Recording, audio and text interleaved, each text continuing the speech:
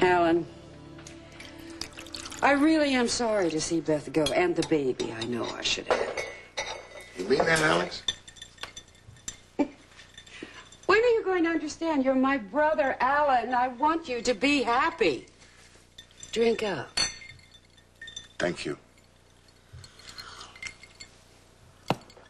You want the same for me? Of course I do. I want you to be very happy. You're my sister. I love you very much.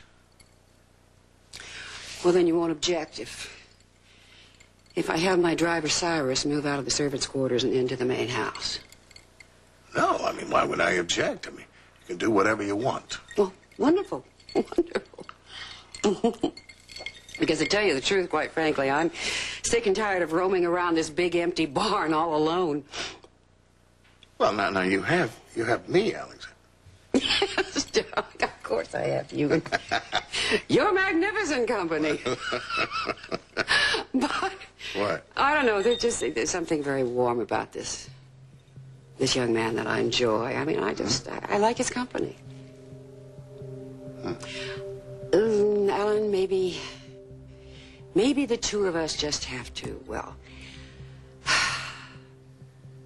take what we can get from good company, huh? Well, Alexandra, I respect that. If good company is what you want, you may have that, but I want more than good company.